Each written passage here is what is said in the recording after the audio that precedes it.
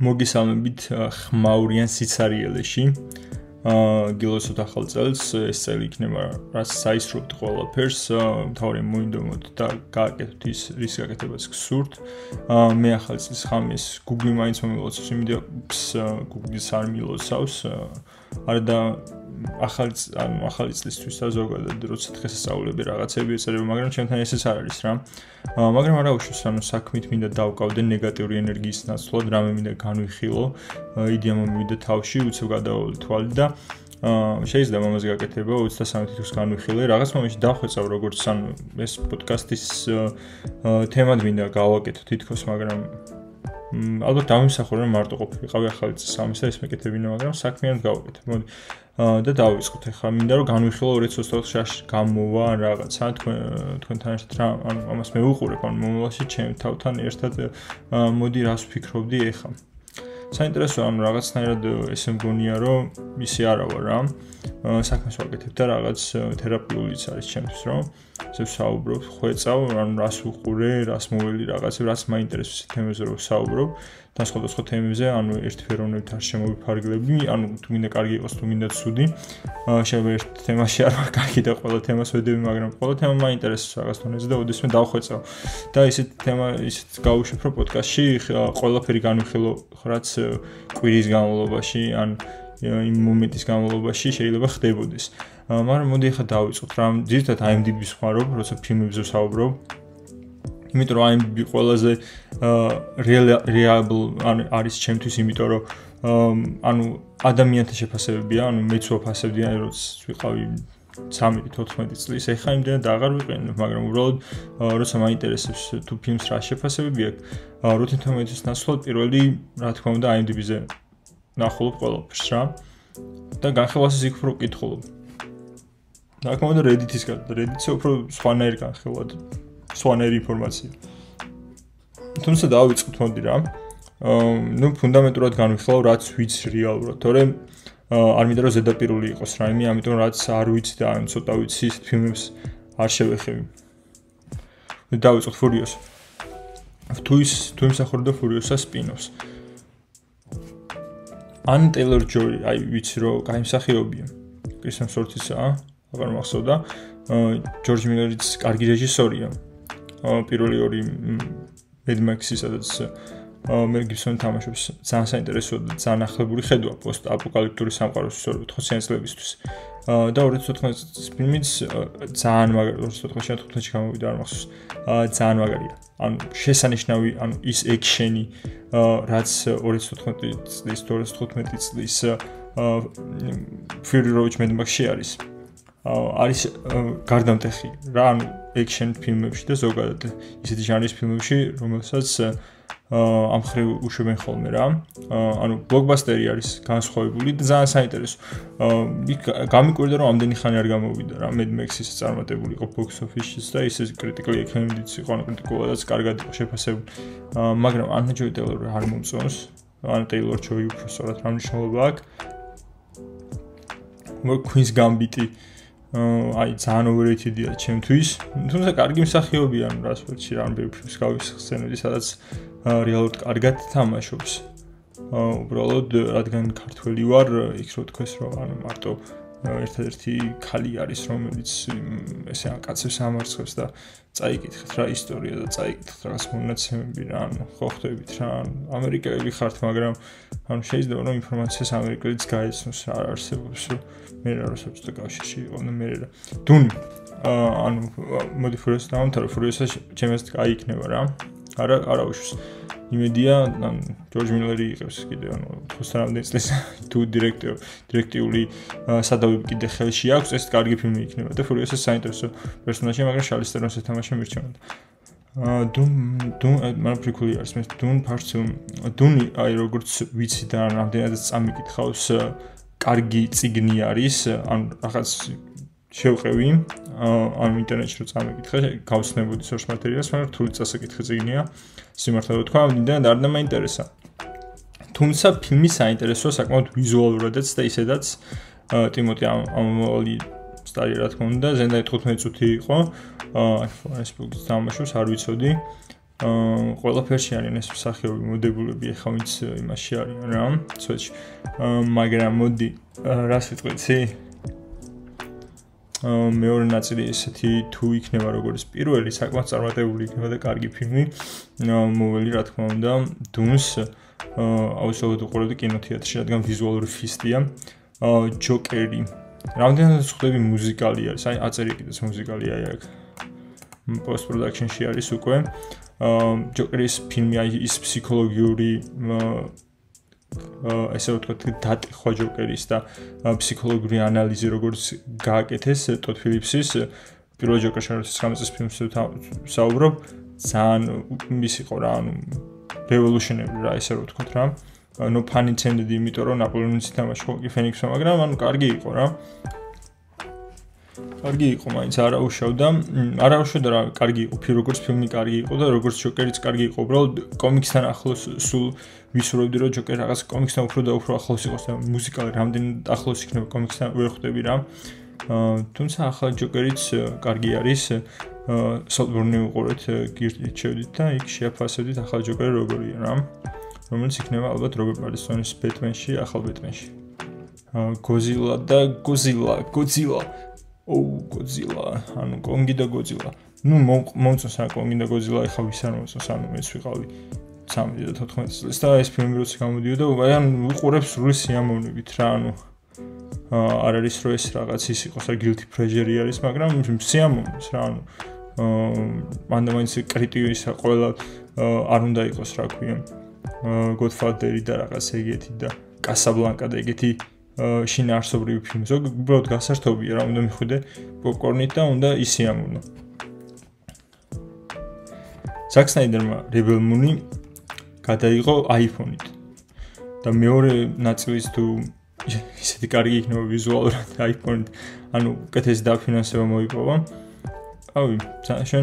აი საკრეფანჩიც რო უყუროთ ზაკ სნაიდერის აი ინდი ფილმებში რაღაც თავისი აქვს ხიბლი ესე რო ვთქვათ რა Eternal Scientist franchise ვიცი საინტერესოა ნუ მოველოდი ვინ იღებს ისონ განსი არ ვიცი იმდენად ვარ ნახოთ Lucky 17 არ ვიცი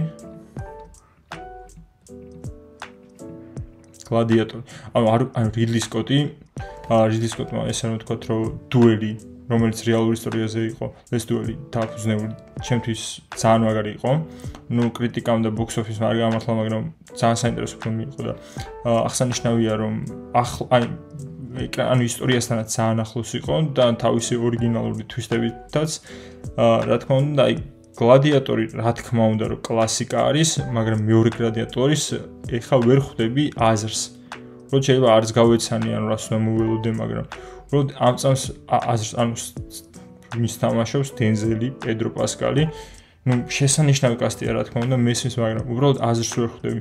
მაგრამ რა თქმა უნდა უყურებ. უბრალოდ რიდლი სკოტმა აი ნაპოლეონი არ ვიცი. მაგრამ ანუ გლადიატორი ისტორია რეალურად აი კომოდუს და ეს რეალური ისტორია არ არის ეგ და ანუ ისტორიას როცა არ ეხება უფრო წყნარად ვარ მოდი და დაველოდები გლადიატორ მეორეს ზოგადად საშინლების ჟანრს არ ვყოლ ხოლმე ალიან რომელს სიამოვნებით უყურებთ ეს მგონია რომ კარგი ფილმი იქნება ადამიანები არ ვიცი აი მეხუთე ფაზა ძალიან ცუდი გარბენია და მარველზე უკვე ხშირად ვისაუბრე სიდნი სვინი თამაშობს ამიტომ აშკარად უყურებ ეიფორიის ფანების ალბათ უყურებენ ცოტა ისეთია რა ადამიანები მომწონ ნანის ანიმეების სერიალში საინტერესოა კომიქსებში იმდენად ბევრი არ ვიცი მაგრამ ვებზე მაგრამ თუ connected იქნება ნიუ-იორკთან და შესაბამისად სპაიდერმენთან ან მულტივერსი იქნება უფრო ჩართული ესე მგონია ძალიან საინტერესო იქნება და იმედია რომ აი აქ სადღაც მარველი დაბრუნებას გააკეთებს Lord of the Rings War როჰენიმის ომი როგორც ვიცი სილმირიონი აი სიმართლე რო თქვა ბიჭებს ძამებაზე ვიდეოს ჩაწერას ვაპირებდი მაგრამ დიდი ხანი აღარ გადამიკითხავს ესე რო თქვა ბოლოს რამდენიმე წლის წინ წავიკითხე ბიჭების ბრძანებელი ყურებითაც არ მიყურებია რავი ერთი წლის წინ ალბათ უყურე, მაგრამ Lord of the Rings ისეთი არის, რომ სულ უნდა უყურო და უყურო, როცა შეგიძლია დრო გაქვს. უბრალოდ ძალიან დიდი არის extended version-ები და ანუ თუ დაიწყებ ბოლომდე უნდა უყურო. ანუ არ არსებობს რომ Lord of the Rings შეწყვიტო სადმე და არ დაამთავრო რა ტრილოგია. მე Hobbit-ის ტრილოგიას მომწონს. წიგნებზე სიმართლეს თუ ვიტყვი, Hobbit-ის წიგნი ჩემი ფავორიტია ზოგადად. შეიძლება დროში და მონაკვეთში როცა წავიკითხე, ჩემს დიდი შთაბეჭდილება მოახდინა უბრალოდ Tolkien-ის სამყარო, ანუ 28 წელს გამოვიდა. Tolkien-ის სამყარო იმდენად დიდია. ნუ განვიხილავ Lord of the Rings, ამ დიდი დრო დამჭირდება ხა ყველაფერი რომ ესე გავიხილავ. უბრალოდ ხვდები რომ ალბათ ეს არის Silmarillionis ნაწილი არის. ეს მანამდე ხდება სანამ ბეჭდების ბრძანებელის ორიგინალი ისტორია, ტრილოგია ფილმების და წიგნების ხდება. ანუ Silmarillion არის ჩანაწერები ისტორიების, რომელიც Middle Earth-ში მანამდე ხდებოდა. მეორე ერაში და პირველ ერაში. და საინტერესო იქნება. Silmarillion's არ მახსოვს ბოლომდე კარგად. შეიძლება ბოლომდე წაკითხულიც არ მგონი Silmarillion's სიმართლე რო თქვა. იმიტომ რომ ანუ როცა სამ წიგნს წაიკითხავ ბეჭდების ბრძანებელს და მანამდე Hobbit-ს, უფრო Silmarillion სრულად განსხვავებულია, ძალიან საინტერესო, მაგრამ სრულად განსხვავებული და შეიძლება არ დაგამახსოვდეს და გადაკითხვა დაჭირდეს. ანუ Silmarillion-ს გადავიკითხავდი Silmarillion-ს და შემდეგ უყურებდი ამას. მესამე Deadpool-ის ფრენჩაიზი მომწონს. რა თქმა უნდა, Deadpool-ის ფანი ვარ. მაგრამ თუ სიმართლეს ვიტყოდი, პირველი ფილმი კარგი იყო, რომ ყველაფერს მოველოდით. მეორე ფილმიც კარგი იყო, Cable-იც გამოჩნდა, ყველაფერს მოველოდით, მაგრამ ანუ უკეთესი უნდა იყოს Deadpool. რეალურად აი სამყარო, აი ხა Marvel-თან კავშირმა იმედია, აი Deadpool-ს ის გზა აუხსნა და იმდენად დიდი არის უკვე Deadpool, რომ ანუ connected იყოს ყველა პერსონაჟთან და არ დაჭირდეს რაღაც cheap ხუმრობები იმისთვის, რომ entertaining იყოს რა, ანუ მივცეთ Deadpool-ს ის რომ რაღაც მნიშვნელოვანი პერსონაჟი იყოს Marvel-ში ზოგადად და დააკავშიროს რაღაც კინოსამყაროები რა. Hugh Jackman-იც იქნება, ამობენ რა სურათებიც არის უკვე და იმედია მარტო რაღაც ჯოუკი არ იქნება უბრალოდ ფორმას ეს რომ კაი იქნება. Kingdom of the Planet of the Apes საინტერესო ტრილოგია იყო. ორიგინალი ფილმი რა თქმა უნდა კლასიკაა. და დაველოდები მოდი როგორ იქნება ტრილოგიის მერე. Many years of racing goes Journey and the Conquest of everything. Pro-ის vague განხილვა არის, მაგრამ Quiet Place კრაზანსკი ესა უფრო პრიკულია ეთყობა Quiet Place-ის. ალბათ უყურებდი. ალბათ აქ აღარ იქნება იმდენად საინტერესო ფილმები Karate Kid, The Watchers-ი, Mufasa Lion King, Mufasa-ს ისტორია. Mufasa-ს ისტორიას იღებენ. საინტერესო იქნება Mufasa რა თქმა უნდა. Jones-ი არ ახმოვანებს როგორც ჩანს და. მაინც საინტერესო იქნება. ყველაფერი Bad Boys რა თქმა უნდა ძალიან მიყვარს, მაგრამ მესამე ისეთი არ იყო როგორც Bad Boys-ის ფრენჩაიზი იმსახურებს, მაგრამ მეოთხესაც სიამოვნებით ვიყურებ, ან ყველა ფილმი არ არის საჭირო კლასებულად გაიყოს. Beetlejuice აღარ თამაშობს. სხვა Tim Burton-ის არაა თავარია. და Monica Bellucci თამაშობს. Willem Dafoe, Catherine Hara, Jenna Ortega. Okay. საინტერესო იქნება Jenna Ortega-ს უკვე ყველგან არის. კომედია არის სასთავარი. ის არის რაღაც დოკუმენტარი. Beetlejuice დოკუმენტარი არ მოხდებოდა ნამდვილად. რატომ არ არის ისინი? სურათები უბრალოდ მიგურს. მგონი აქ მეტი საინტერესო ის აღარ არის. ალბათ ზემოდი იქნებოდა Ghostbusters-ზე. მესამე ვინომი ვინა ის საინტერესო, მაგრამ გაერთობა ალბათ ადამიანი. უცებ ჩავყვები რა. სხვა რამებიც მინდა გავაკეთო და უკვე ძალიან დიდი ვიდეო გამოვალ. ძალიან დიდი ვიდეო რა. მუდმივად Beverly Hills Cop-ს 23-ში უყურებ, 23-ში, ანუ 24-ში. 23-ში უყურებ, 24-ში აღარ უყურებ. საინტერესო. მოდი ხა, რას ვიზამიცი? Most anticipated anime. შეიძლება anime.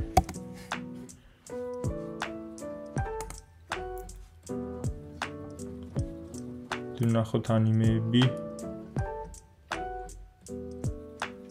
რა საიტია საერთოდ? ანუ IMDb-ს არ აქვს, არა.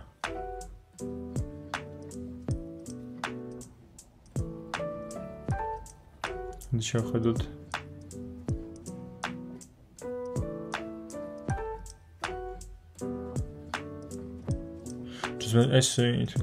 ეს ძალიან კარგი სერია არის, კარგი მანგა არის, ეს კარგი კომედია უნდა იყოს, ესეთ delicious and dangerous malicious monsters into cutting edge cuisine, ეს კარგი კომედია იქნება, ეს ვიცი. Suicide Squad ეს ანიმე არის Suicide Squad და ესეც უყურებ ხოლმე DC-ს და ანიმე crossover-ების ყოველთვის მომწონს. კარგად გამოიყურება ეს ყველი Lady Gaga და Joaquin Phoenix-ი არ არის აშკარა. ეს ყველა დროის ერთ-ერთი საუკეთესო ჰორორია და ალბათ ვერც უყურებ უზუმაკი არ ძალიან მაგარია. ალბათ ამას ვერ უყურებ ის შემშინება, ანუ უბრალოდ ჰორორს ვერ უყურებ. მეგონი ანიმაციაც უყურებ ჰორორის. Piko უყურეთ თუ ჰორორი გაინტერესებთ. Kaijut's ვიცი რომ კარგი იქნება, მაგრამ ნახოთ ანიმაცია როგორი იქნება. Solid am My Hero Academia 7 მე სერიალს უნდა დავეწიო, My Hero Academia ძალიან უწევს, ჩემი ფავორიტი შონინია ეხლა რაც გადის აქტიურად ალბათ. მათ შორის ანუ ახალებს შორის რა თქმა უნდა. მაგრამ ამ competition-ს არ რეალურად ვისედ არის Black Covers. Firefighters is Roris. Fire Force საინტერესო იქნება. ნუ Solid Links უკვე რამდენი ხანია ველოდები. ვიცი რომ ძალიან მაგარი იქნება. თავი არის ანიმაცია და pacing-ი როგორი იქნება.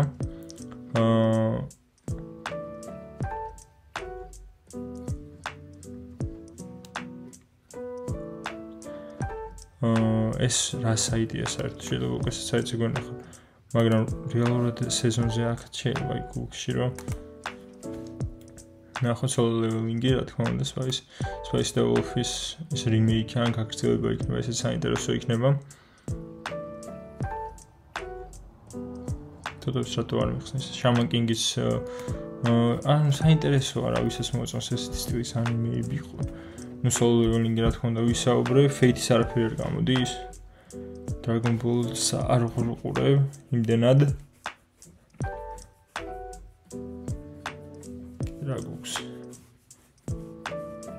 ნუ სეზონზე მივხვდებით რეალურად რომელი Black Butler-იც გამოდის, საინტერესოა.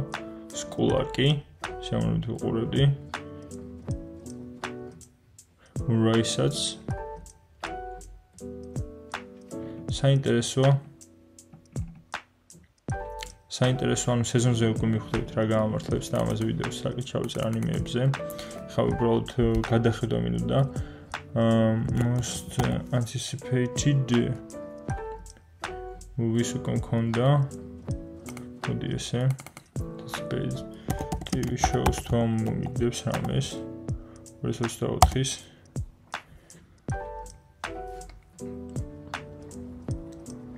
მოდი ნახოთ აბა. Walking Dead ბრუნდება, Alice Steinberg-ი რა თქმა უნდა და Fallout-ის. აუცილებლად შეიძლება ამაზე ვიდეოს გაკეთება, რომ Fallout-ს ძალიან ველოდები და მინდა რომ მაგარი იყოს, ძალიან მინდა რომ Fallout-ის სერია კარგი იყოს. Les Airbenders ვიზუალურად და კაცის რაც ეთყობა ძალიან საინტერესო იქნება და აუთენტურიც არის. Echo's პერსონაჟი იმდენად არ მომეწონა, მაგრამ Wilson Fisk-ი თუ იქნება Daredevil-ი უყურებ აუცილებლად Disney Plus-ის შოუ. True Detective-ის ახალი spin-off-ი. იმ spin-off-ს მე ახალ სეზონს ვერ. ნუ HBO-ს ველმენდობი მაინც. Elvis-ი. Masters of the Air, არ ვიცოდი, Apple TV კაი სერიალებს Shrinking-ის გირჩევდით რომ უყუროთ Mr. Mrs. Smith-ი. Childish Gambino. Childish Gambino კარგი კომედიური, ალბათ უფრო კომედიური ჟანრით გადაიღებენ. ეს Airbender რა თქმა უნდა აუთენტური ჩანს, ალბათ კარგი იქნება. Rick Grimes-ი, ჩემი საყვარელი პერსონაჟი იყო, როგორ შეიძლება Rick Grimes-ი არ გიყვარდეს. მაგრამ AMC იმდენად გამოწურა ყველაფერი, რაც Walking Dead-ის შესახებ შეიძლება გადაღებული იყო, ის გადაცემა რო გადის კიდე სანამ Walking Dead დაიწყებოდა და გადაცემა რომელიც 1 საათიანი რო კიდე განიხილავს, სანამ ახალი სერია დაიდებ. ნუ ერთ დროს იყო რომ მე რომ პატარა ვიყავი, ორი შოუ იყო ძალიან დიდი მახსოვს, რომელიც გადიოდა. Walking Dead და სამყაროს თამაშები და აი სადღაც იმხელა ჩავარდნა ქონდა Walking Dead-ს და მე უკვე დაეწია უკვე სამყაროს თამაშებიც. კორეულ შოუს თქმა უნდა უყურე Fallout-ი. Lonely Wanderer-ი რო გამოჩნდეს ან ამე New Vegas-ის story იყოს ან მესამე თამაშის story ან პირველი და მეორე კლასი გავიცი. მაგრამ აი ნათამაშები არ მაქვს, თქო განხილვები და რაღაცები ვიცი და ეხლა წამიგითხოს, მაგრამ რეალურად რას თამაშობდი მე არის მესამე New Vegas-ი და მეოთხე. და ანუ ძალიან საინტერესო იქნება თუ რაღაც ელემენტები იქნება და დეტალები ამ თამაშების. Ბიჭთანს არ პირველ სეზონს უყურე, მაგრამ იმდენად. House of Dragon 2024-ში გამოდის, დიდი ალბათობით, ანუ სანამ სტრაიკი არის, ალბათ მორჩებიან რაღაცებს, ან დეტალებს გაარკვევენ, ანუ ის შეთანხმება მოხდება, ანუ სტრაიკზეც შეიძლება მე საუბრა, სხვა ვიდეოში ვისაუბრებ ალბათ სტრაიკს და რა ხდება ჰოლივუდში მწერლების მხრიდან და რა სიტყვენ რეალურად და ანუ ეს იყო ალბათ რაც მუსიკის ჟანრამაც განიცადა, მაგრამ რეალურად ისე დიდ სკალაზე არ განიცადა შეიძლება რასაც ეხა რაიტერები ითხოვენ და ალბათ სრულად სამართლიანია რომ ითხოვენ პროცენტებს შემოსავლიდან და რაც ანუ ნებისმიერ შემთხვევაში, მაგრამ ის იქიდან არგუმენტი ის არის რომ თუ რეალურად რისკის ქვეშ არ მიდიან და როგორც პროდიუსერები და ამფინანსებელები კომპანიები არ ამფინანსებენ ამ პროექტებს, რატომ უნდა მიიღონ პროცენტები. მაგრამ ანუ რაიტერების კარში არაფერი არ მოხდება, თუ AI არ დაწერს რაღაც იმის მერ. და House of Dragons-ი ანუ George R.R. Martin-ის აი სპინოფებიდან რაც HBO-სთან ჰქონდა, ყველაზე მეტად გაამართლებდა აშკარად და მეც ხვდებოდი რომ House of Dragons-ი და ტარგარიანების ან სამართლიანობა აღსდგება მე ჩემი აზრით და შავები ბოლომდე. და იმედია ის ან მეორე სეზონში არ მოუწევს დიდი ალბათობით რეალურად რომ დეიმონის და იმონდის რაღაცეები და ყველაზე ეპიკური აი ტელევიზიის ყველაზე აი აქედან ვიძახი ტელევიზიის ყველაზე ეპიკური მომენტი უნდა იყოს როცა მოხდება ეგ და ალბათ იქნება მესამე სეზონი, მაგრამ აი ჩვენ ვიხილავთ ჩვენ თვალწინ შექმნილ მითსა და ისტორიას და ლეგენდას და ყველაფერს რა. ტარგარიანების ისტორია ძალიან საინტერესო. პირველი მე მგონი Battles Song of Fire, Battle of the Five Kings და Crows, Feast of the Crows, მე მგონი Feast of the Crows გავჩერდი, წიგნებს რო კითხულობდი და სიამოვნებით წავიკითხავ ტარგარიანების ისტორიას, უბრალოდ ძვირი არის წიგნი და რავი, და ინგლისურად მერჩემნი, იმიტომ რომ პირველი წიგნის მე ყველა ინგლისურად წავიკითხე. არკანს ძალიან მაგარია. ნუ ამას რა თქმა უნდა უყურებ როცა გამოვა Apple TV-ს. რა თქმა უნდა Apple TV აი ფეხწამი Voice-ის მეოთხე სეზონის გამოდის Amazon Prime-ი რა თქმა უნდა კიდევ ანუ უბრალოდ იმდენი სტრიმინგ სერვისი არის უკვე და იმდენი კარგი შოუ არის რომ აღარ ვიცით რას უყუროთ. უბრალოდ მინდა რომ Homelander-ი როგორც კომიქსებში არის, როგორც ან მენესი, უფრო მენესინგი მინდა რომ აი Homelander-მა სანამ დამთავრდება და როგორ დამთავრდება, ну ამაზე არ ვისაუბრებ, მაგრამ მაქსიმალურად ბევრი რამე დააზიანოს Homelander-მა სანამ დამთავრდება ყველაფერი. Jūs საკმაოდ გასართობი იყო, მე მგონი მეხუთე სეზონი თავრდება, მაგრამ რა თქმა უნდა ვუყურებ. Umbrella Academy საინტერესო იყო, პირველი სეზონი საუკეთესო იყო უფრო. ბიარი, cooking show-ა. და ძალიან კარგი cooking show-ა, სხვათა შორის ან რაღაც უცხო არის ჟანრში. Star Wars ეს არ ვიცი რაზე არის. Franchise, Spy Galaxy. Lucasfilms-ს და როგორც საკეთო. ანუ სხვა Skywalker-ზე აღარ იქნება პინგვინი, Colin Farrell-ის პინგვინი. რა თქმა უნდა მაინტერესებს უკვე, აი Gotham-ში რაც ხდება ყველაფერი მაინტერესებს. აი მორჩა. და შენ სპემები. მოდი ახლა უცებ games most anticipated.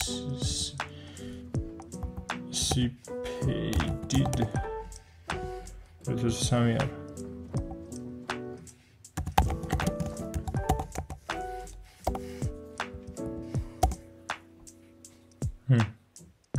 რა სისტემი ნახოს უკვე. მოდი ნახოთ.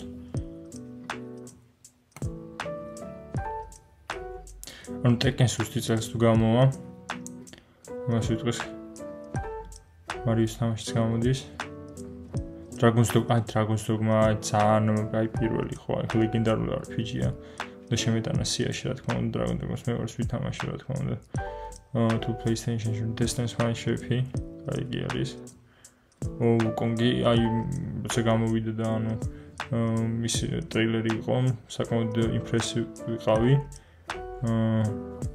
კოლ თამაში არკ2 აუ ვინ დიზელი ხო არ გადო ნუ აქაც ოჯახის გამოხდება ყველაფერი იმედია არა თორე დარხეული ბიჭებს უცებ ანუ ამ ვიდეოს დარენდერება ალბათ 3 დღეში დაიდება იქნება ალბათ ძველი ახალწელს დაიდება ეს ვიდეო თან არის კონსტრუქციული საუბარი არ მაქვს თან რა ეს კარგი იქნება ეს ალბათ DLC-ის სახით იქნებოდა რომელიც გამოდის ახლა Final Fantasy Online on Xbox. Okay. Final Fantasy-ს ფანი ვარ, ეს უფრო კარგი იქნება დაუნშრეილი. სრაფად თორე. ეხლა ვიყიდე, ნუ მაჩუქესი.